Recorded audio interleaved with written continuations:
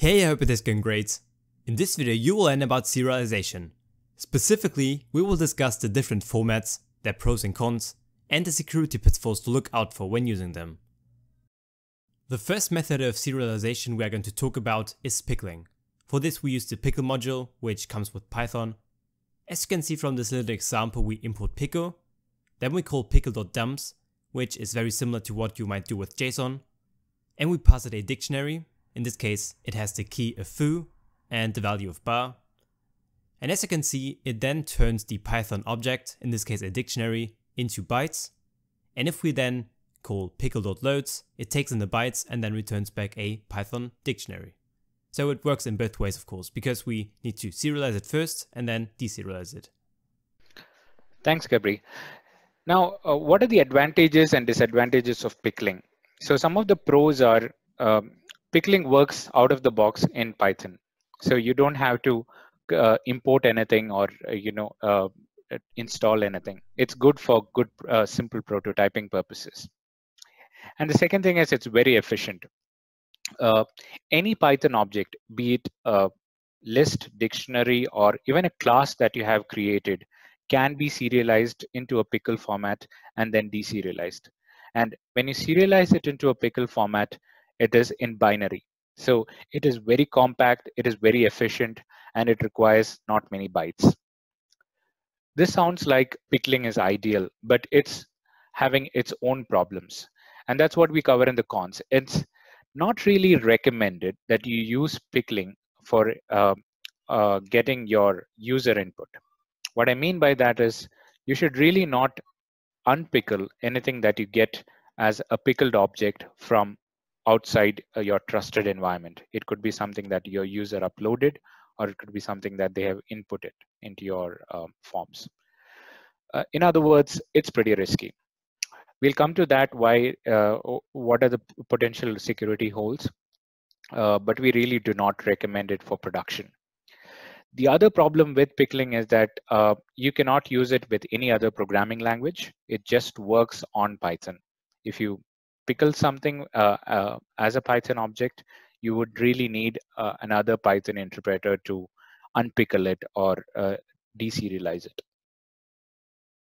Just so that we know how dangerous pickling is, we have tried to show you a simple piece of code that can be tried from your end as well, to show how pickle can be used for even potentially dangerous operations like running a shell command. So in this piece of code, you can see that we import pickle. We just load a binary, a sequence of binary bytes. In this case, it's readable. You can see that you're making a system call for ls, which is a list directory in Unix. And it just does that. When pickle deserializes a pickled object, it can allow arbitrary system execution. So it is always dangerous to pick up something which you have got as a pickled object and run it. I could have just replaced ls with any other system command and the output would have happened. Or if it was dangerous or something which can cause destructive side effects, all those destructive side effects would have happened, because pickle does not really check against all those kind of attacks. So the pickle module says that you cannot use it for untrusted or unauthenticated sources. We strongly recommend that you don't use pickle in such cases. YAML is another popular serialization and deserialization format. And a lot of people have heard that YAML is pretty effective and it's a good format for using for storing your settings, etc. We also know that YAML is a superset of JSON, so many people consider it to be as secure, but it's not the case. YAML has problems of its own, as you can see in this simple code example, that once again that we show you that how dangerous YAML could be. As you can see, it's a one-line file which is called test.yaml. It just contains double exclamation mark and Python, and then a system call again. Now, what happens if you run this, or if you try to deserialize this YAML file using the built-in YAML module. So if you say from, it's the PyYAML module that you have to install is not built in to Python. So if you install PyYAML, you can import the load function. The load function can be you can pass a file handler into that load function. And notice what happens when you load it. So as soon as you load it, the system ls root has been executed and the output is shown. So this is potentially showing that potentially any system call or any system function can be done, just like we showed for Pickle. And YAML is pretty dangerous in that respect when you use it for loading any arbitrary YAML file. Now, does this mean that there is no solution for this? In fact, PyYAML has a solution for this. You can see that warning at the bottom which says that do not use YAML.load. It's not safe. Instead, you should use YAML.safe_load. So it's definitely strongly recommended that you should use YAML.safe_load if you have to use YAML. Some of these decisions are not within our control, right? You might be forced to read some YAML files for some processing or some purpose that you did not decide. So in those cases, we'd recommend you to use the safe_load function, or whatever corresponding safe loading function is there in your favorite YAML library. Which brings us to the third and arguably one of the most popular serialization formats, which is JSON, originally from the JavaScript world, but pretty similar because the way in which we write arrays and strings in JavaScript is quite compatible or similar in Python as well. So we feel that JSON is popular because it's pretty limited in the kind of expression, in the kind of types that you can express in JSON, right? JSON allows you to represent or encode Unicode strings, or strings in other words, integers, floats, none types, booleans, lists, and dictionaries. So this is the full list of types that Python types that you can encode. You cannot encode a Python class, for example, or a module. So a lot of this makes it a lot more safer because it is a lot more restricted. And unless you do something really silly, like calling eval on a JSON object, which might give you what data is contained in that, but definitely not recommended.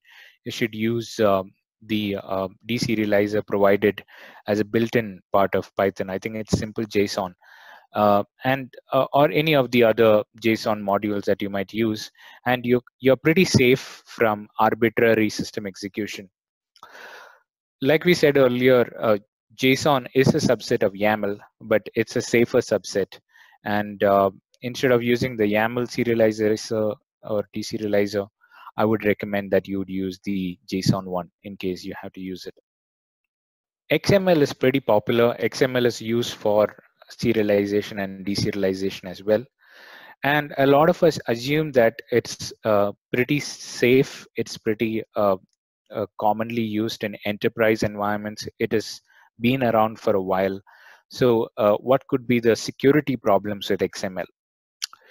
Well, in fact, it's having problems of its own. The code you see on the screen is actually called a billion laughs attack. If you let me take you through this code very quickly. So you can see that there is a string, a multi-line string called XML, which is nothing but an XML document. And if you go all the way down to the end of the triple quotes, you just have two lines, which is using the built-in element XML.eTree element tree to parse this XML document from the string. What happens when you run this piece of code is it's not really destructive in the sense that it doesn't destroy anything or steal your password or anything like that. Or but it does something else, which is a little more interesting in terms of a certain kind of attack. Essentially, it just eats up your memory. How does it do that? The last line in your XML document, in this XML document, is lols an entity called lol9, and lol9 is defined as 10 lol8s, and lol8 is defined as 10 lol7s, and so on and so forth until lol1, which is defined as 10 lol8 lols. What happens in this case is each step it's expanding by a power of 10. The actual length of lol9 is 10 to the power of 9 characters, which is basically a gigabyte. So if you have a 3-character string like lol, it will be 3 gigabytes of pure string. Now, this might not sound like a lot, but in Python, a string is not represented as the exact number of characters it contains, right? We have something called boxing. We have something called Unicode encoding, which makes each character pretty expensive. So sometimes a character might be saved as four characters or 4 bytes in a 64-bit string, 64-bit machine. And because of boxing, a string might be saved with additional bytes. So what actually happens is a lot more than 3 gigabytes. Sometimes it expands to 9 gigabytes or even much more than what your physical memory contains. And if you what happened when I executed my this string is my system ran out of memory on my laptop, right? And you get that error message that you're seeing on the right hand side. So this is one way in which attackers might try to deny service for other users, right? If your server runs out of memory, all your other users might experience slowdowns, or they might feel that the service has become unresponsive, and it can take down your entire system by this particular attack. You can see that almost all the XML modules which use XML parsing within Python are vulnerable to billion laughs. So you can see that billion laughs, the quadratic blow up, all those entity related vulnerabilities you should watch out for. So essentially, when you're using XML, you should be very careful. You should not trust any externally created or user created XML unless you have safeguards in place. Without which you should not simply use the built-in XML parsing modules, is basically what I'm trying to say here. We have two major formats, JSON and XML, from what we have discussed so far. So what are the advantages and disadvantages of these formats? So JSON is very easy to understand and very easy to write. You don't have to write a starting XML preamble or the longer XML tags. If you want to create an array, all you have to do is start with a square bracket, just write the array and close the square bracket. So it's easier to read, easier to write. It's much more friendly for a programmer. The second biggest advantage, and I think the main reason why JSON became popular, is that it is easily compatible with JavaScript. Your server-side code can talk to your client-side code, because the client-side code can execute JavaScript. In most cases, it's already there on your browsers, and the client-side can prepare a JSON string and pass it on to your server-side. And at your server side, if it is Django, it might be easy to use your JSON libraries and read off what your JavaScript code has prepared. Now, to talk about what is disadvantages about JSON, it is possible that some people will try to evaluate a JSON document to get what is inside it. Some beginners do this in JavaScript, some beginners do this in Python, but like I said, it's a beginner's mistake. Most of the time, if you want to deserialize a JSON document, you should use a JSON library, and you should parse that using JSON libraries alone. what are the advantages of XML? So if you prepare an XML document, you can always check whether it is a well-formed XML by comparing it or checking it against a schema. For instance, if you have an XML document for representing a person's details, and you always expect that a person's phone number should be there, you can always create a schema which says that there should be a second field which says phone number, and there should be a phone number which should not be a blank, string.